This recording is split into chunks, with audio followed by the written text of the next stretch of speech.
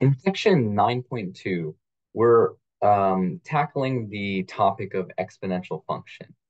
And this is a new class of functions that we have not dealt with before, but it's going to uh, be in some ways familiar to us in terms of the way we've evaluated functions in the past. But there are some special properties of these exponential functions that make them really interesting functions in mathematics. But they also have a lot of real world applications and appear in different kinds of disciplines, including finance, cell biology, and so on, that make these really important functions to study.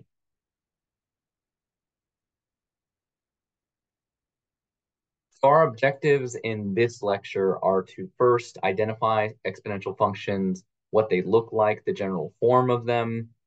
We then want to maybe go through a couple of examples so that we have an idea of what these real life applications of exponential functions are, what they feel like.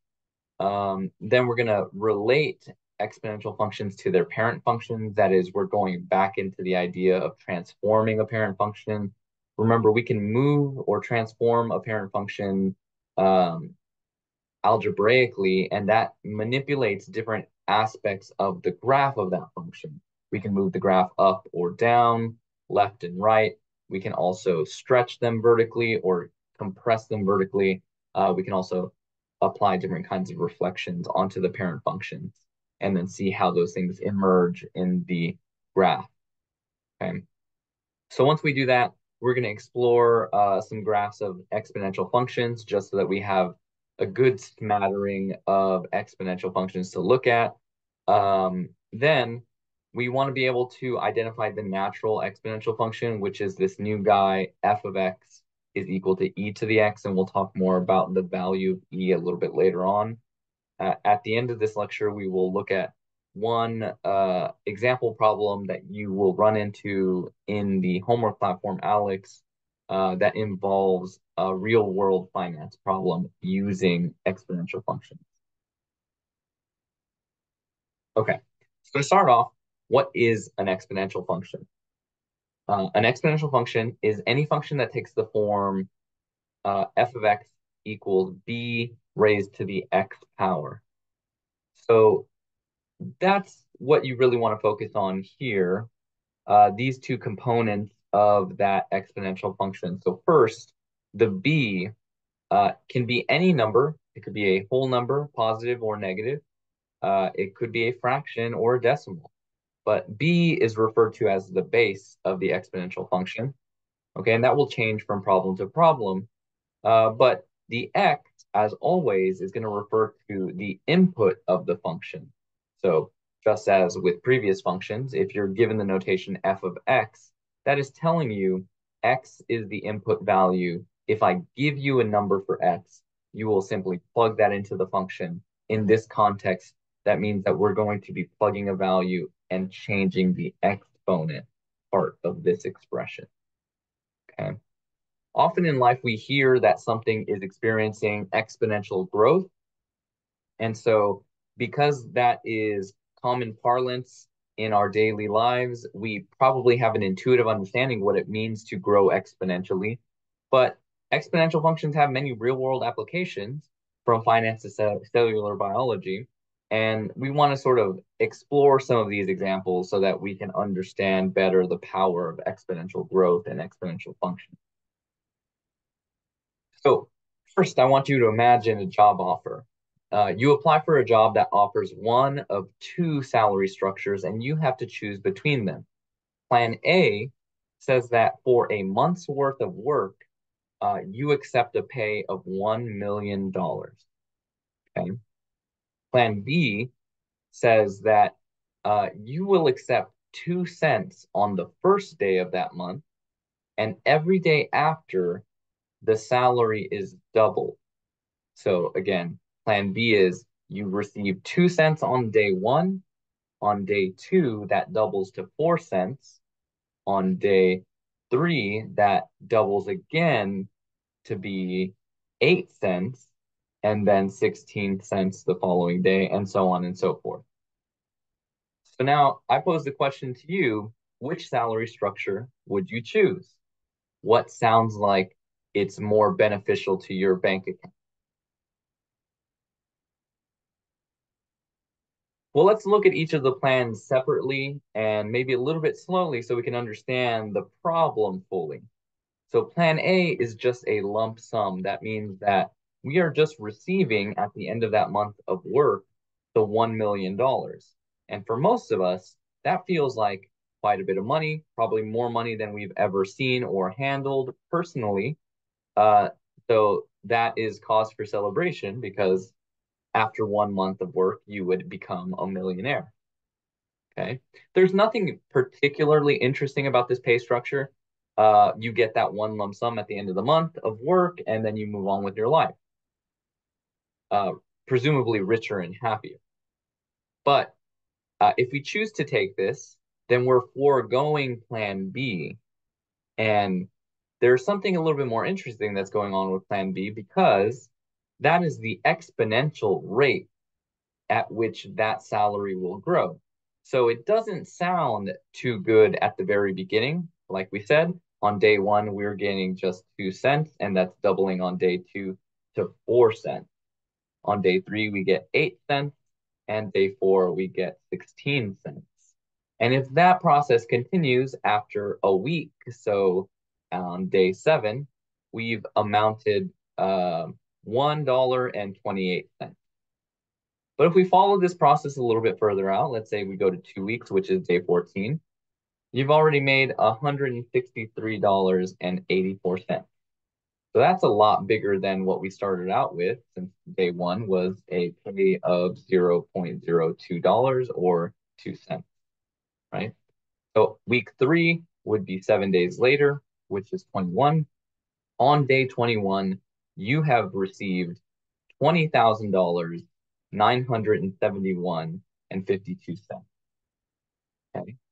And by the end of that month, at the end of that 30-day period, your money has doubled consistently day in and day out until you have well over $10 million. We see here in the table that on day 30, we should have 10,737,418.24.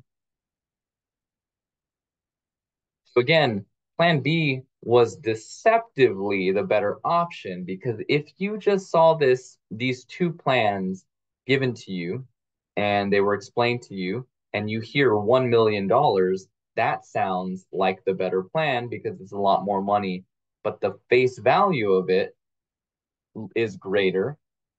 But the reality is, if we do a little bit of math, we can see that by the end of a month, if we start off with 2 cents and double for every single day through that 30-day period, we're going to have 10 times the amount of money that Plan A offers. So if you kind of quickly jump at the $1 million plan, well, you're missing out on an additional $9 to $10 million that you could have had in your pocket. Okay. And that's the interesting thing about exponential functions. When we say something grows exponentially, it grows so quickly and it's almost an astonishing rate. Again, on face value, Plan B didn't seem like it would grow to anywhere close to $1 million. Starting off with 2 cents, that doesn't seem logical, but through the power of exponential uh, functions, we can grow that 2 cents all the way to almost $11 million. So when we're working with exponential functions, we have to be aware of that process. And exponential functions are really good at describing a process of growth and in other contexts, a process of really rapid decay. So we need to understand that even though these numbers may start off small, very quickly, the numbers will grow to be larger and larger and larger. Okay. So another example that takes us away from the world of finance and the world of money is this one. A research scientist studying the cell division of cancer cells might begin documenting how many cancer cells she grows in a petri dish in culture. Okay. So on day zero, you can imagine you're starting off with just one cancer cell in that petri dish. But that petri dish has a lot of nutrients in it that the cell can utilize to grow, and then it'll undergo a process of mitosis and then divide into two more cells. So let's say that on day 2, that researcher, she checked back on her science experiment, and now the first cell has divided into two daughter cells. On day 2, those two daughter cells each would have divided into two cells. So now you have a total of 4 cells. On day 3, you have a total of 8 cells. On day 4, you have a total of 16 cells, and so on and so forth. Okay. A function that describes this process of a cell dividing into two daughter cells over and over can be written as f of x is equal to 2 raised to the x power, where x refers to the time in days, and the base 2 refers to how many cells the initial parent cell is dividing into. Okay. So that's just another example of an exponential function that is used in a real world application. But let's take a look at just some graphs of exponential functions that vary in their base. So we know that that cancer biology example that we just looked at was the function f of x equals 2 to the x power. Notice that this graph, it sort of increases along its domain. So as we move to the right, this is increasing. We have a y-intercept here at 0, comma 1. Okay, and then the graph gets steeper and steeper and then moves beyond the graphing space that we have provided. Okay. The next graph is the function f of x is equal to 3 to the x power. Okay. So notice that this graph in the middle looks very similar. It has the exact same shape. The graph is increasing along its domain. It crosses the y-intercept here at 0, 1 yet again, and then continues to grow ever steeper. Okay.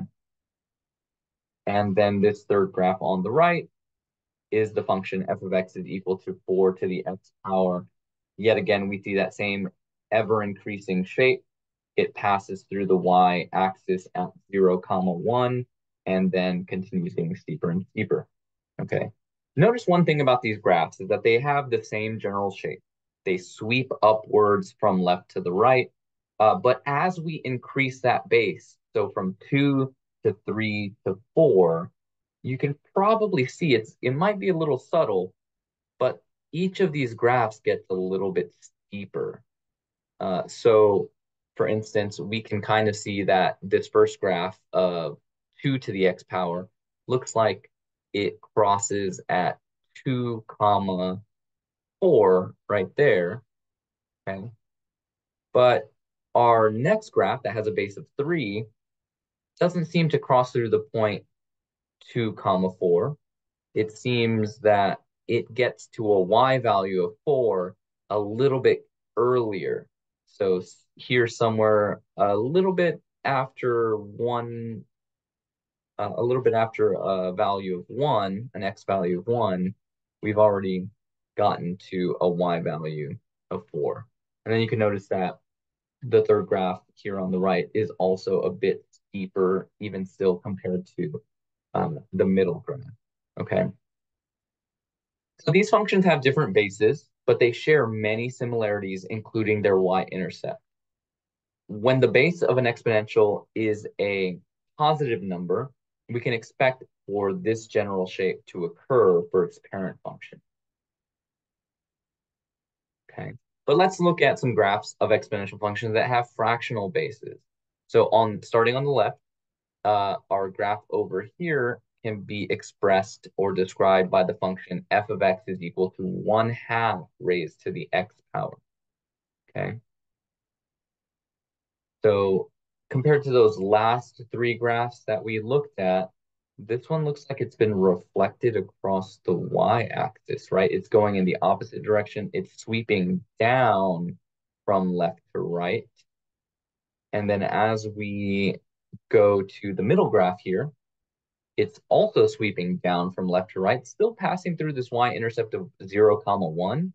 But we have this function 1/3 is the base raised to the x power. Okay, and it looks more like it's sort of sister function over here on the left, but it's a bit steeper, right? The drop, the decline here is happening faster than our graph of 1/2 raised to the x power on the left, right? This is kind of more of a gradual decline, and then this one's a bit of a steeper decline. And then as we look at the function f of x equals 1/4 raised to the x power, this is even steeper, okay? They're still all passing through that same y-intercept, so that's pretty interesting. But if you recall the negative exponent rule, then it should make sense that compared to the last set of three functions that we looked at, that these should sort of sweep down to the right. And that's because the exponential function that's of the form 1/b raised to the x power, the fractional base, can also be written instead with a whole number base and a negative exponent. Remember that negative exponent just tells you to flip the base to its reciprocal. So we could convert any of these. Let's say, for instance, I took this function here and applied that negative exponent rule. Then I could flip the base back to 2 instead of 1/2. But then I would have to change this to a negative x here, right? Just applying that negative exponent rule. Same thing over here for 1/3 raised to the x power. That could be rewritten as flip the base to its reciprocal, so 3, but then we need to change this to a negative exponent. Same thing over here with 1/4. We can flip the base to its reciprocal and then apply that negative exponent rule. Okay. And if we look at these graphs in terms of their negative exponent expression, remember when we put a negative on the inside of the function, that will flip the parent function's graph. So instead of looking something like this, having a negative inside the function, so this time inside the exponent, is going to reflect the parent function across the y-axis. And so that's why you see a kind of mirror image happening compared to those last graphs that we were looking at. Okay. So hopefully that kind of relates to the ideas that we explored before when we were first getting into transformations of functions. But you'll have a chance to play around with this a little bit in Alex just to see how that's going to work out. Okay. In general, we have some broad properties that we can apply to all exponential functions. So first off, exponential functions are one-to-one. Okay. That means that they pass the horizontal line test. So if you recall, if I draw horizontal line on this graph, so let's say we have a horizontal line here that, let's pretend for a moment that that's a straight horizontal line. This is y equals 5.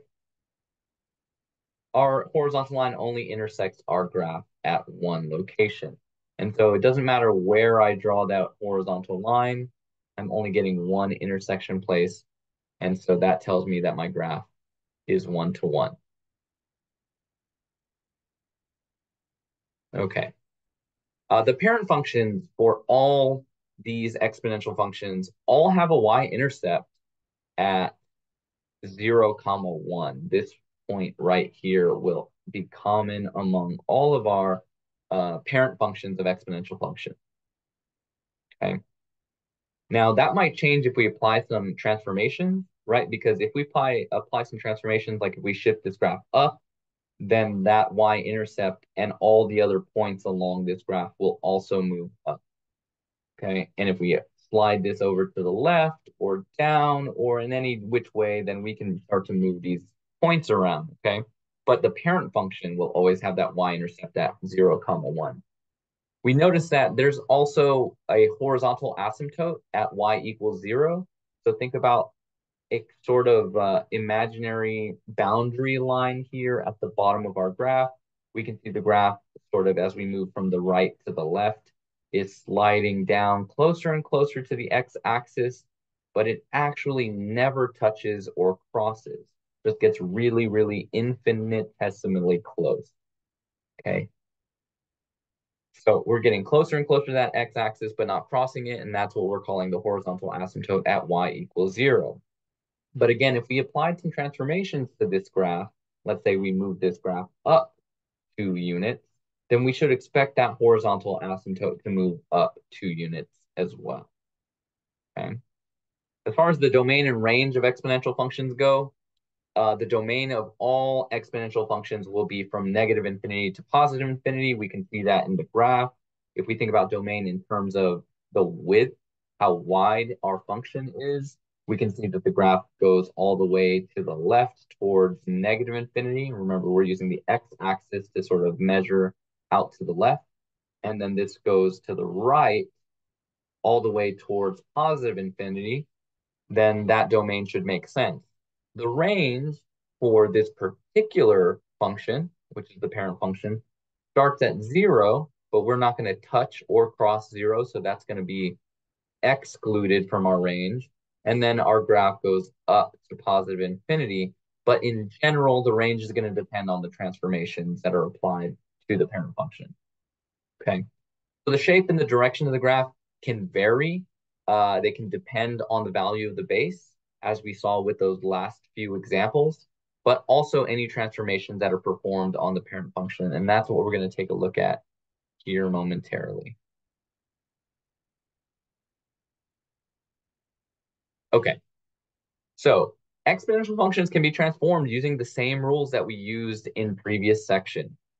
For instance, if we're looking at b raised to the x power, that's our generic exponential function. If I simply add or subtract a constant k to the outside of my function, then that will move the graph up and down. That is our vertical shift factor.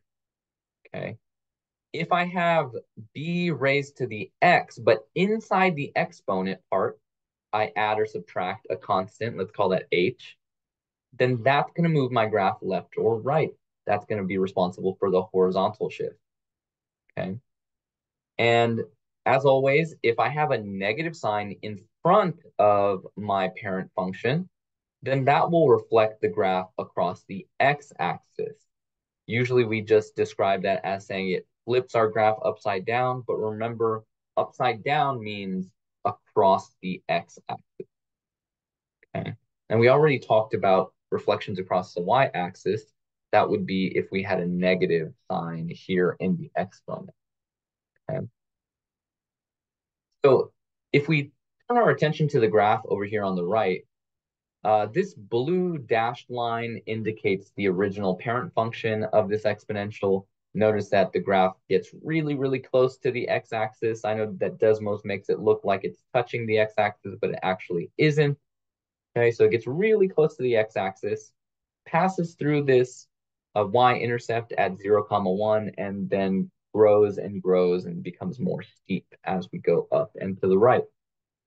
Okay, this purple graph is the function g of x that I've written here on the right. G of x is equal to 2 raised to the x plus 4 minus 3 power.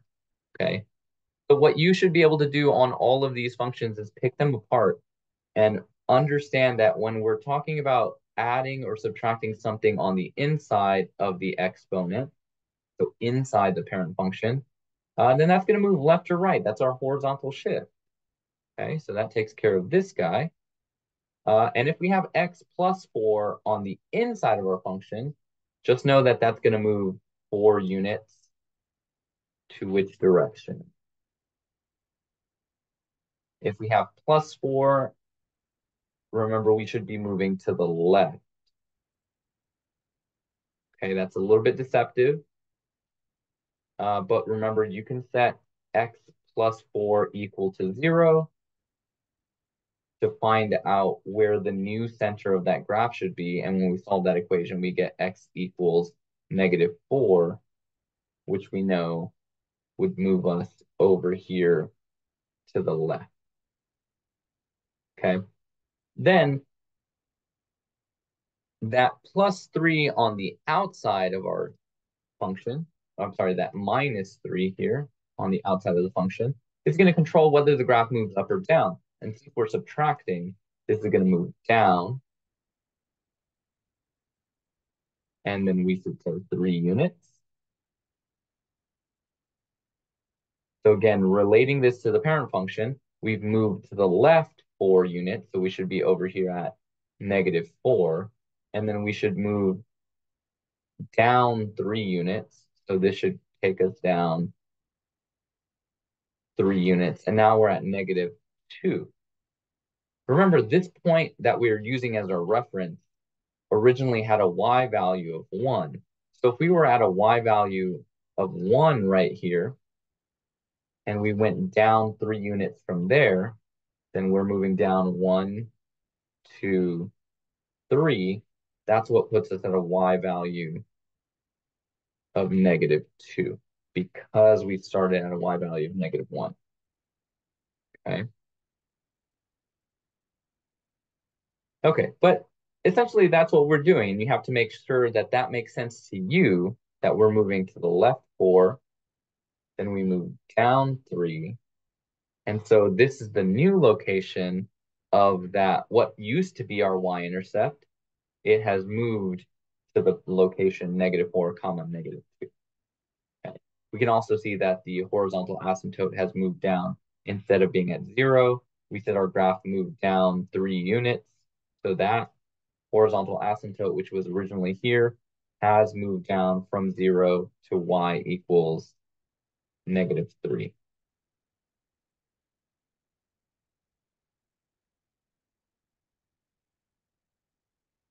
Okay, so this graph over here on the right just represents our function, 2 raised to the x power. That's the parent function, but it's been shifted to the left 4 units and down 3 units. We haven't applied any other transformations, but just be aware that other transformations could be applied.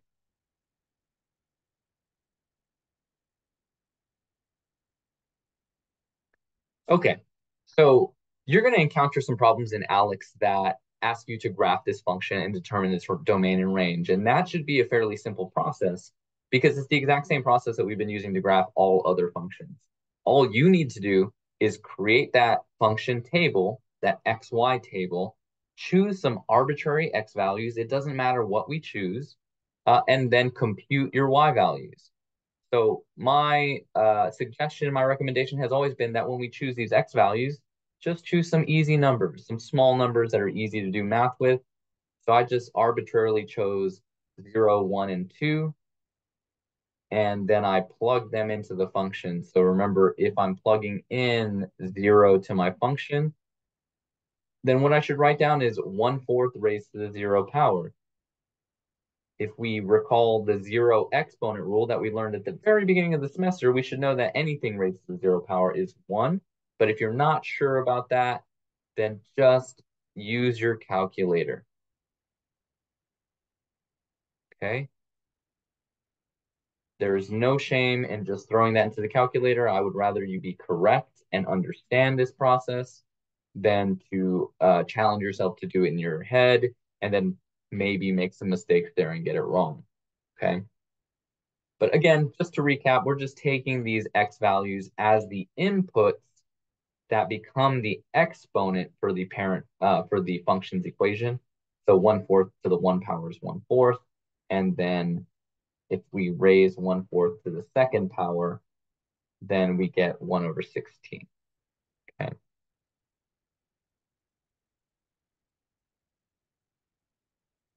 You may encounter the natural exponential function. And I think that for a lot of students that are not math majors, that this becomes a bit confusing because we don't really know what the symbol E means.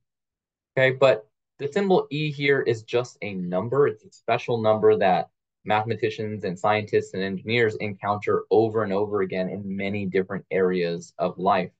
It's kind of a cousin to pi, which we think of as being approximately 3.14. But now this new number that we have to get familiar with is called Euler's constant. I know that it looks like Euler, but it's pronounced Euler. Okay. Euler was a very famous mathematician, uh, and although he didn't discover this number, for some reason, many things in math are named after him, including this constant. But the number E, which is a button that's featured on your calculator, is just a number really, really close to 2.718. Okay. Again, it's just a cousin of pi, which is approximately 3.14. E is approximately 2.718. Whenever we need to use this exact value, we're going to use that button in the calculator. But in any case, you're going to run into an exponential function called f of x is equal to e raised to the x power. Okay, just remember that e is a number. It's a button in the calculator. It's just a number. We don't have to be intimidated by it. And this is called the natural exponential function because it just appears in so many places in math and engineering.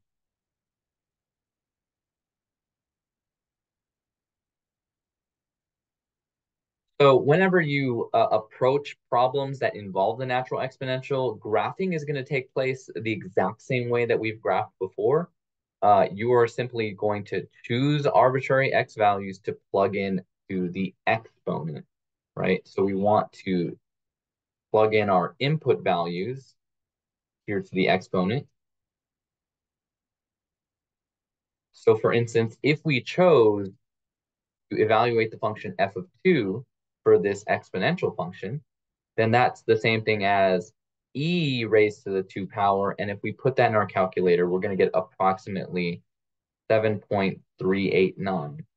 So because we're getting approximate numbers here, um, you'll notice that Alex, whenever you're doing the homework assignments in Alex, it will ask you to round to approximately 3 or 4 decimal places.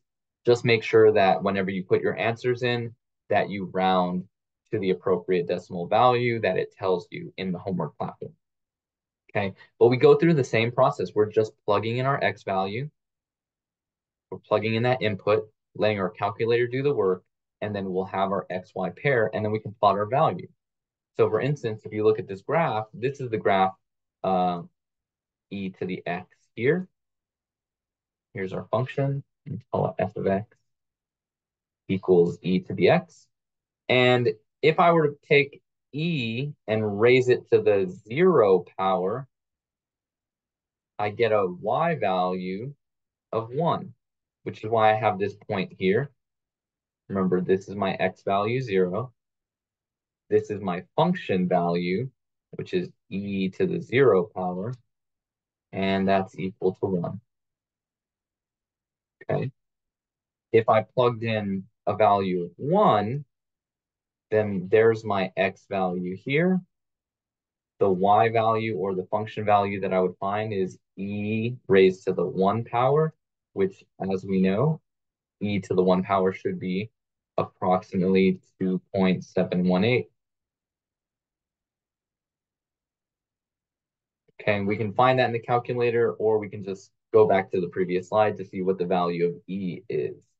Okay, and similarly here, if I said x is equal to 2, then I can find the y value simply by taking my function e raised to that power. So this is the second power, and the calculator will give me 7.389 and some change.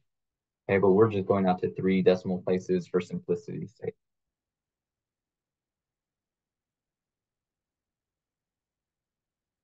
Okay, so the last few questions that you're going to encounter in Alex involve these money problems. So this is a slide on investing money and compound interest. When we put money into a savings or an investment account, our money grows through the power of compound interest. You certainly wouldn't want to take your money to the bank. Let's say you deposited $10,000 and then you go back several months later and you only have $5,000. That would be a terrible bank because it's losing your money. Okay. You want to be able to securely take that $10,000, put it into an account, and then check it over time, maybe a year into the future or 10 years into the future. And that money should be larger in amount than what you initially deposited. Okay. Well, the rate at which money grows can be described by the following exponential function. So here we have the formula A equals P times, in parentheses, 1 plus R over N. Okay, all of that in parentheses is raised to the N times T power. I know that when you're first approaching this, that looks kind of complicated, but let's break it down piece by piece.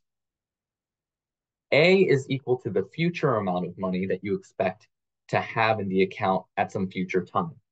Okay. P is equal to the principal. If you've ever taken out a home loan or an auto loan, then you know that sometimes the loan amount, the initial amount that you borrow, is referred to as the principal.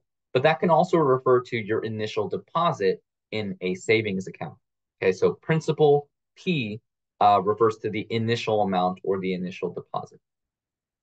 R refers to the interest rate. Okay. So usually the interest rate will be given as a percentage. We need to make sure that when we put it into the formula that we put that in as a decimal value. Okay. N refers to the number of compounding periods. Different kinds of savings account will offer different kinds of compounding periods, and those affect how the money accumulates or grows in that account. Okay, so that's just a number that's going to be given to us.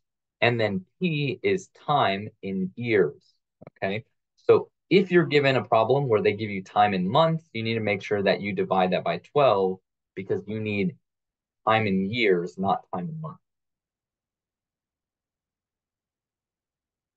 So some problems are simply going to require us to quote unquote plug and chug. That means we're going to plug in the given investment or loan conditions to see how much money accrues over time. Okay. So what you will do in these problems when you're solving for them is you're going to have to write down what has been given to you. Was the principal given to you? Was the interest rate given to you? Do we know the compounding number? Do we know how many years we are going to be saving our money up for? Okay. So let's take a look at a concrete example of this. Okay. So imagine that you go to your local credit union to open up an individual retirement account. This is called an IRA. Okay. The representative of the bank tells you that all IRAs have a required opening deposit of $5,000. The money will be invested in that retirement account at an interest rate of 13%, compounded monthly for a minimum of 35 years. Okay. So how much money do we expect to be in the account after that 35-year period? So what you need to be able to do when you approach these problems is the following. Read the word problem and make sure that you understand what each of these values that they give you mean. So if they say that the bank account requires an opening deposit, then that $5,000 refers to the principal P. Okay. It says that we're going to invest this money at an interest rate of 13%. So that's going to refer to the variable R, which 13%, if you want to convert this into a decimal, then you simply divide that number by 100, and we should get 0.13 as the decimal representation of that interest rate. That's what we need to use in our formula. Then it says that our money is being compounded monthly. And that's what you have to watch out for. Your compounding number is going to be given based on a key word. So they won't actually give you a number in the word problem. You're going to have to look for that key word. So the key word here, monthly, is simply asking you how many months are in a year. Well, if you know that there are 12 months in a year, then n will equal 12. Okay.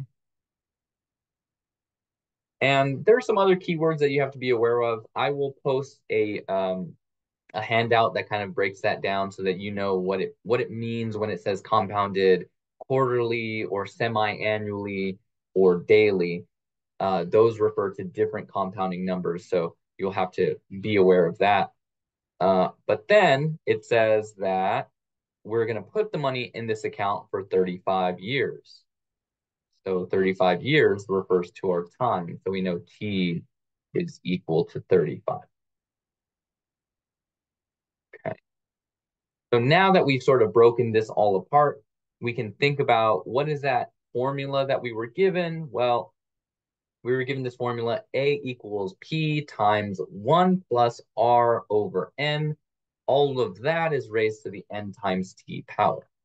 So we can start plugging some of these things in. And when we do that, we should get that A, the future amount, should be equal to 5,000 times 1 plus 0.13, our interest rate, divided by 12, our compounding number. All of that is raised to the 12 times 35 power, right? Where 12 is the compounding number and 35 is the time in years. Okay. And the nice thing is that if you're using your TI-84 calculator, you can type this in exactly as it is written. Okay, and when you type this part in right here, this fraction, just make sure you're using your fraction options, and it will come out very pretty, just like that. When we plug and chug, type that into the calculator and hit enter, we will get this number at the end. Okay, so what is the question asking us?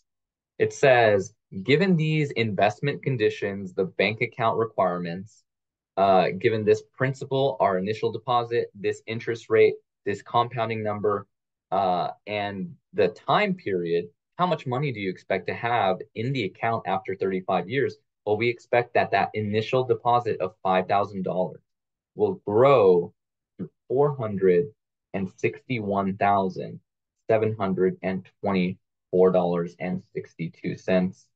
We're just rounding off to two decimal places there, just because whenever we talk about money, we only have two decimal places when we're talking about cents.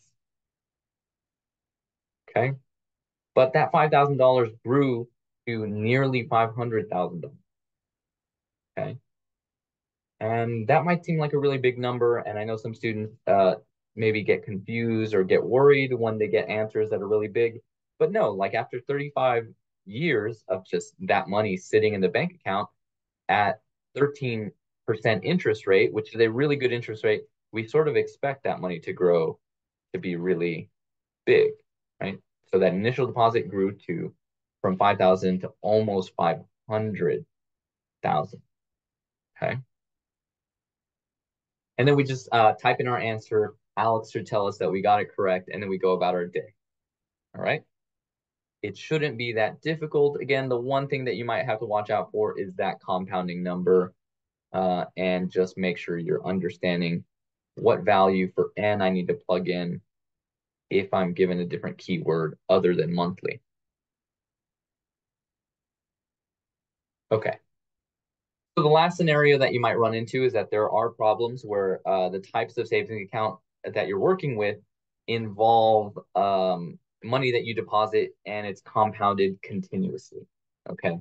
So this is a very key phrase, compounded continuously, because it means that we're going to throw out that previous formula that we were working with, and we have to use a new formula. So in these scenarios, we need to make use of the formula A equals P times E raised to the RT power, where E, if you recall, is our friend Euler's constant 2.718-ish.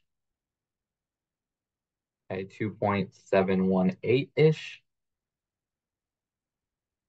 But we don't ever want to approximate that, okay? We want to make sure that we're using the exact value or that button that our calculator gives us. So again, if we see a problem that says that in the bank account your money is compounded continuously, then we'll have to use this new formula that says A is equal to the future amount, P is still the initial deposit or the principal, E refers to Euler's number, which is that button on our calculator you will never use its approximated value because it might throw your answers off slightly. R is still going to be the interest rate, and P is still time in years. But then you can plug and chug similar to that last problem, and you should be good to go. So just be sure that when you're approaching problems in this section, that you read those problems carefully so you know which formula to apply. Okay, and that pretty much concludes what you're going to see here in this section 9.2 on exponential function. Okay, so make sure that you jump into Alex and you get some time to look that over so that if you have any questions, you can ask them when we get back to class.